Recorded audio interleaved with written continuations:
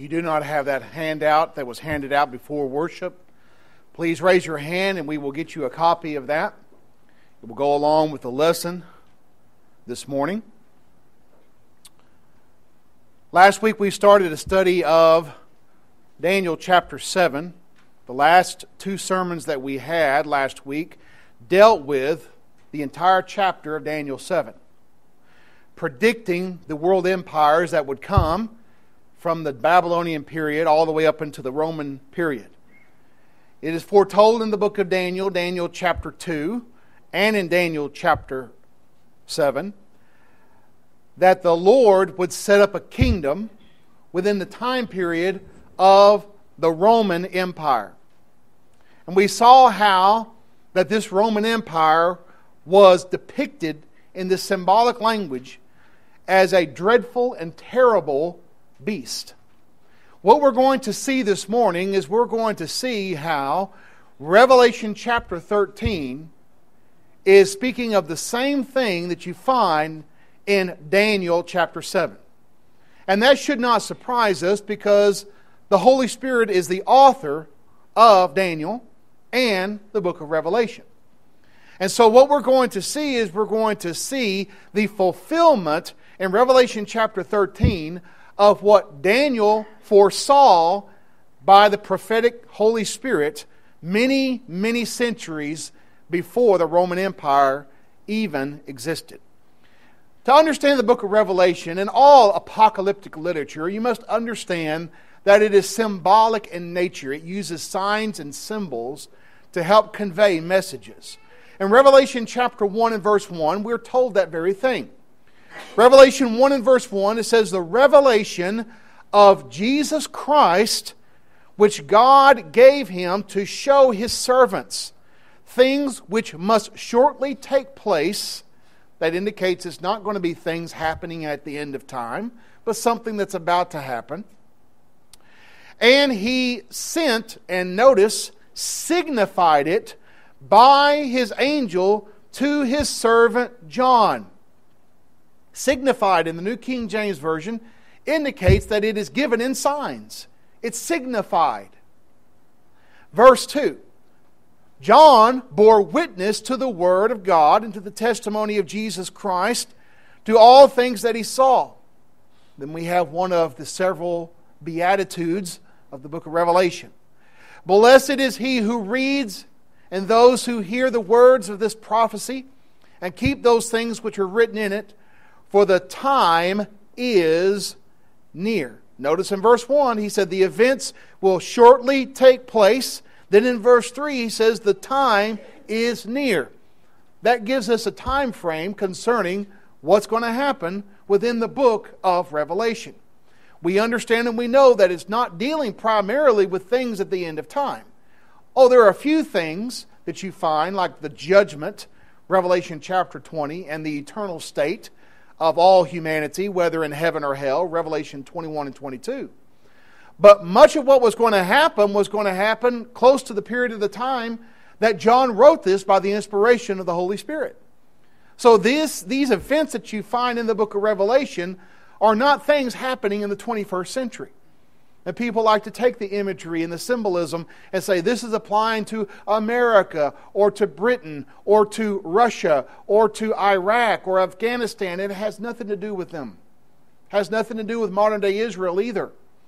It's dealing with Satan using world empires against the people of God to persecute them and to go to war with them.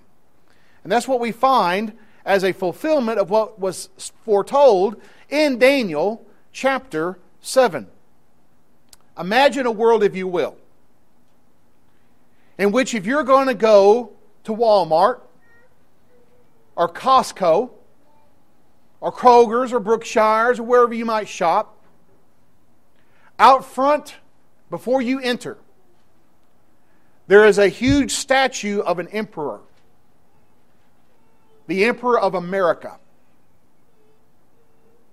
And before you go in and you do your shopping, you must burn incense in worship to that emperor. Or you can't go in and get groceries. Imagine, if you would, a world in which, if you refuse to worship the image of the emperor, in the middle of the night they will come into your house and they will arrest you and your children. And on pains of torture and death, you must give allegiance to the emperor, or they will kill your children in front of you. Or they will take you and they will crucify you to death. Or they'll burn you at the stake. Or they will chop off your head, in some cases when dealing with Roman citizens. Your property will be confiscated. Your property that you work so hard for will be taken from you by the government. There's not a thing you can do about it. There's no congressman that you can appeal to. There's no phone call you can make. 911 is in bed with the emperor. The police force. The army, the navy. They're loyal to the emperor. There's not a thing you can do. What I've just described to you is the world of the Roman Empire, in which the church had to exist. The church had to survive that. The book of Revelation was written to show that this persecution would be intense. This persecution would be there. This persecution would come upon the people of God. But God's people can be victorious over it. And it doesn't matter what comes up against the people of God. God's people, if they remain loyal to Jesus Christ, if they overcome Satan, self, and sin, they can come over and they can live with God for all eternity. Revelation chapter 13. Turn in your Bibles. Revelation chapter 13. After John gives a message to the 7 churches of Christ in Asia Minor, after the throne room of God is shown in Revelation chapter 4 and verse 5, and much imagery is shown in that section of Scripture. After Revelation chapter 12, that steps back and shows us who's behind all this opposition. The one who's behind all this opposition to God and His people is that great dragon, that serpent of old, who is the devil and Satan. Revelation 12 tells us that. He's been trying to destroy the efforts of God ever since Jesus came into the world. That's what's depicted in the imagery of Revelation chapter 12. Revelation chapter 13, which corresponds to Daniel chapter 7, is going to show us that the devil is going to use 2 henchmen to carry out his war against the saints. Revelation 13 in verse 1. Then I stood on the sand of the sea. John is seeing this imagery. And I saw a beast rising up out of the sea. Doesn't that remind you of Daniel? Daniel chapter 7. This beast having 7 heads and 10 horns, and on his horns 10 crowns, and on his heads a blasphemous name. We'll talk more about that in a moment. Now notice this creature. Verse 2. He's a composite creature. Now the beast which I saw was like a leopard. His feet were like the feet of a bear.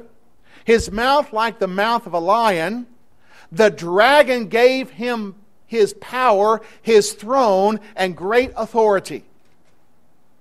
You see the composite imagery? What does it correspond to? Daniel chapter 7. All of those images of those different creatures that represented the Babylonian, the Medo-Persian, the Grecian, and the Roman Empire. In so many ways, the Roman Empire was a composite of the previous empires that came before it. And as we see here, it is depicting Rome as this dreadful and terrible beast that you find in Daniel chapter 7. Who's behind this empire? The dragon. Who's that? Revelation chapter 12. That's Satan, the devil. He is behind the power because that empire chose to follow him and his wicked ways. You know, God's responsible for the rise and fall of empires. And empires and nations have a choice. Are we going to do things God's way? Are we going to follow Him? Or are we going to fall in league with the devil? Well, the Roman Empire decided to fall in league with the devil and do his bidding. Therefore, the dragon gave the Roman Empire its power, its throne, and great authority. Look at verse 3, Revelation 13:3. I saw one of his heads as if it had been mortally wounded. His wound was healed, and all the world marveled and followed the beast. Most likely this is referring to the death of Nero, who was the first Roman emperor to really push persecution against the Christians. Nero had all kind of problems. And all these, you study these emperors, they were very wicked, very ungodly. They would kill their own relatives. A lot of these Roman emperors would commit suicide, or they would kill their servants or kill a rival. Very immoral people. And Nero was very wicked, and he, it is alleged, set fire to Rome, and then he blamed the Christians, and so Christians were persecuted under his reign. But then he died, and that persecution kind of waned for a little bit. But then Domitian came along, another emperor towards the end of the first century. And he took up the mantle of persecuting God's people. Verse 4. So they worshiped the dragon who gave authority to the beast, and worshiped the beast, saying, who is like the beast? Who is able to make war with him? So the beast of the sea is this Roman Empire. Roman Empire. Who is like the Roman Empire? Who can go to war against him? Look at verse 5. And he was given a mouth speaking great things and blasphemies, and he was given authority to continue for 42 months. This corresponds to Daniel chapter 7 and verse 25. Speaking blasphemous things. What was Domitian saying? What were the other emperors saying as well? I am a god. You must worship me. You must bow down to me. My image is going to be set up all over the empire, and you must bow down to it. Or you cannot do commerce. You cannot have your freedom. Look at verse 6. Then he opened his mouth and blasphemed against God, to blaspheme his name, his tabernacle, and those who dwell in heaven. So here you have the Roman emperors blaspheming God. To speak against God is to blaspheme. They blasphemed his name, that is his authority. They blasphemed his tabernacle. I believe that's referring to the church. That's where God dwells. They were fighting against the church. They blasphemed those who dwell in heaven. And it was granted to him to make war with the saints and to overcome them. Again, Daniel chapter 7 said that would happen with this dreadful and terrible beast. And authority was given to him over every tribe and tongue and nation. All who dwell on the earth will worship him, whose names have not been written in the book of life of the Lamb slain from the foundation of the world. Those who aren't dedicated, committed Christians are going to give in, and they're going to worship the emperor. They're going to give in. They're going to bow. But those whose names are in the book of life, those who are devoted and dedicated Christians, who are loyal to the Lamb who was slain, like Shadrach, Meshach, and Abednego of old, they're not going to bow. Daniel chapter 3. If anyone has an ear, let him hear. He who leads into captivity shall go into captivity. He who kills with the sword must be killed with the sword. Here is the patience and the faith of the saints. In other words, what goes around comes around. You reap what you sow. We'll have more to say about that just a little bit later on. So this first beast, to fill in the first blank of your sheet, the beast from the sea is the Roman Empire.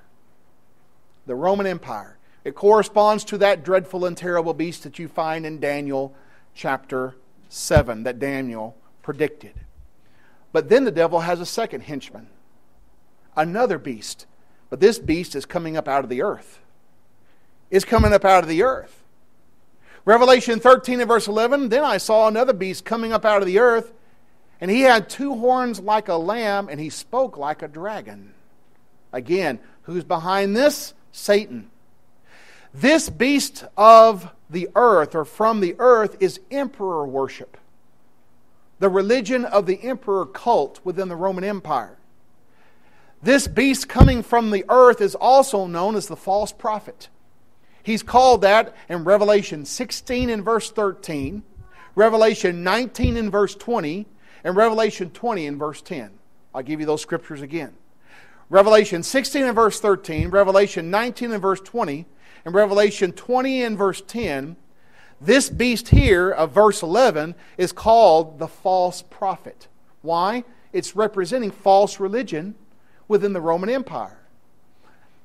Now, let's go further and see what this second henchman is going to do. Verse 12. He exercised all the authority of the first beast. In other words, this is a politically motivated religion of the Roman Empire.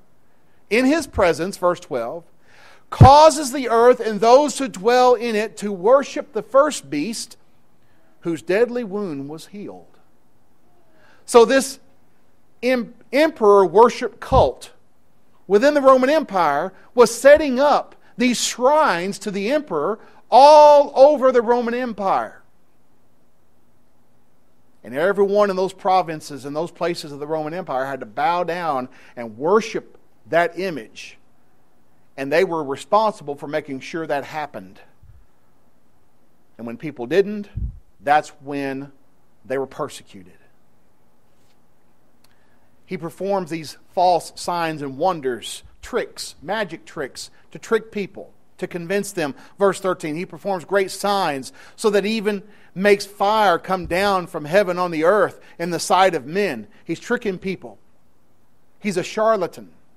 Verse 14, he deceives those who dwell on the earth by those signs which he was granted to do in the sight of the beast, telling those who dwell on the earth to make an image to the beast who was wounded by the sword and lived. Verse 15, he was granted power to give breath to the image of the beast, that the image of the beast should be both speak and to cause as many as would not worship the image to be killed. You're not going to worship the emperor? You're going to die. You're going to die. What about freedom of religion? No such thing. Don't have those freedoms back then. Therefore, you either submitted or you died. Look at verse 16. He causes all, both small and great, rich and poor, free and slave, to receive a mark on their right hand and on their forehead. Now, this is not a literal mark. This is talking about being designated as those who identify with emperor worship. If you worship the emperor, what you would get was a certificate. That certificate was the mark that identified you've got your papers. You did worship the emperor. Therefore, you're good. You can go into the marketplace and you can do business because before you entered in, you worshiped the emperor and you got your papers to prove it. Your certified certificate of emperor worship. They received that mark. Verse 17, that no one may buy or sell except the one who has the mark or the name of the beast or the number of his name. Here is wisdom. Let him who has understanding calculate the number of the beast, for it is written, it is the number of a man. His number is 666. Now, so much has been made of this, and it's very simple. It's not complicated. 7 is a number of perfection and symbolism. 7 means absolute perfection. It's a number that designates that which is perfect. 6 falls short of perfection. And to say 666 means that this is a 3 times loser. This person wants to be a god. But now he is going to find out that he is going to be the loser. He wants so much to be 7. But he's just 666. This has nothing to do with barcodes. This has nothing to do with computer chips. This has nothing to do with the internet. This is dealing with things that happened within the first centuries of the early church. And those who would not bow to that image, would not identify with that image, would not receive those certified papers proving that they had worshipped the emperor, they would be persecuted, they would be killed. In Revelation 2 and verse 10, what did Jesus say? He said, some of you will be thrown into prison for 10 days. Be faithful unto death. Be faithful into death, and I will give you a crown of life. You're going to have to suffer for me, and you're going to have to die for me, Jesus said. But Jesus says in Revelation chapter 1, I've already done that for you. Did He not already suffer and die for us? Should we not be willing to suffer and die for Him if He already suffered and died for us and conquered death by His resurrection? So we see here these powerful henchmen, these powerful allies to Satan that are going to be persecuting the church, making war with the saints, as Daniel chapter 7 said would happen. Daniel 7 and verse 11 says of these emperors, he says, I watched then because of the sound of the pompous words, the blasphemous words, which the horn was speaking, talking about the emperors. I watched till the beast was slain, and its body destroyed and given to the burning flame. Other words, Daniel in Daniel chapter 7 already saw the fall of the Roman Empire. And what John is doing as he writes under the same Holy Spirit is reminding them what Daniel saw is going to happen. You're going through it now, Christians. But it's going to happen. This empire, this beast and false prophet, they will reap what they have sown. What does Paul tell us in Galatians chapter 6, verse 7 and 8? Do not be deceived. God is not mocked. Whatever a man sows, that he will also reap. He who sows to the flesh will of the flesh reap corruption, but he who sows to the Spirit will of the Spirit reap everlasting life. An empire that sows to the flesh, persecutes God's people, will fall ultimately. We see that. You look on your sheet, you look at number 2, the beast from the earth, that's emperor worship. But look at the scripture, Revelation 19, verses 19 through 20. As powerful as these beasts were, these forces were against the saints who are spiritually fighting against the forces of darkness, not physically. They're engaged in spiritual warfare. Ephesians chapter 6. Everything that Satan could throw against them. Look at Revelation 19, verses 19.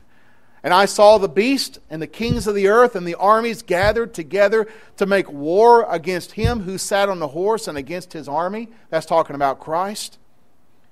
Then the beast was captured.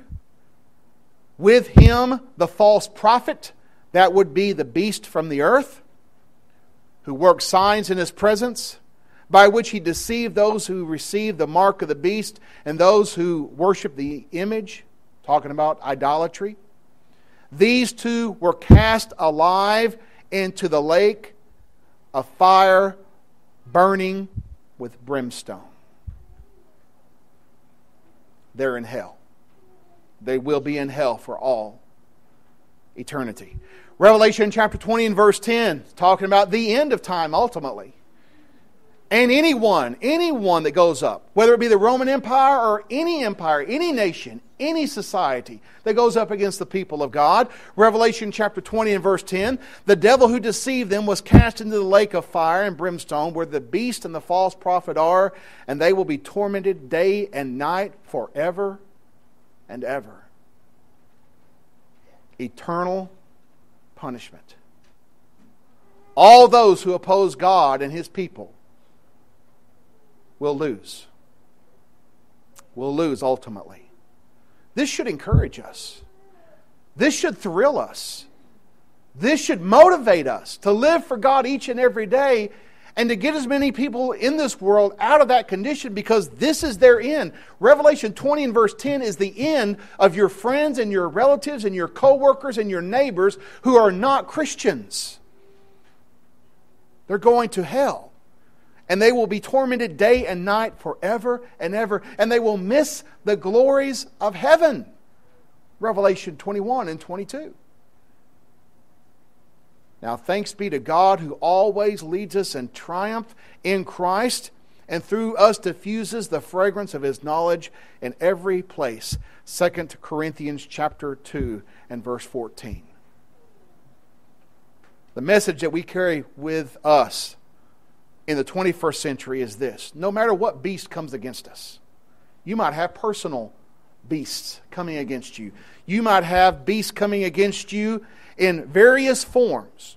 Whatever it might be, we will be victorious, though we may have to endure for a little while. We might have to endure for a little while. Jesus endured. We can too if we remain close to Him. Walk with Him every day. Talk to the Father through Him every day. Placing our burdens upon God because He cares for us. I want to close this study seeing that the enemy, as great and as fearsome and as terrible and as dreadful as it is going to be defeated. The words of Paul in Romans chapter 8, verses 31 through 39 are apropos. What then shall we say of these things? If God is for us, who can be against us? He who did not spare His own Son, but delivered Him up for us all, how shall He not with us also freely give us all things? Who shall bring a charge against God's elect? It is God who justifies. Who is he who condemns? It is Christ who died and furthermore is also risen, who is even at the right hand of God, who makes intercession for us. Who shall separate us from the love of Christ? Shall tribulation or distress or persecution or famine or nakedness or peril or sword? As it is written, for your sake we are killed all the day long. We are counted as sheep for the slaughter. Yet in all these things we are more than conquerors through Him who loved us. For I am persuaded that neither death, nor life, nor angels, nor principalities, nor powers, nor things present, nor things to come, nor height, nor depth, nor any other created thing shall be able to separate us from the love of God which is in Christ Jesus our Lord. Thank God for the victory we have in Christ. The question is, are you in Christ? Confess your faith in Christ and repent and be baptized into Christ for the forgiveness of your sins, and these promises are yours. And whatever you face, whatever beast it might be, whatever the church must face in the future, you know, if the world stands, the America of today in 50 years may be totally gone. And we may be facing a persecuting government. If Islam had its way, Sharia law would be imposed on us right now if we did not submit to Islam and that false religion. In many places of the world it is, and Christians are being persecuted as a result of that false religion. Be faithful into death, and I will give you a crown of life. Revelation 2 and verse 10. If you are a Christian but you're not living as you should, you're falling away, we urge you to repent and come back. And God will forgive. As always, the choice is yours. While together we stand and we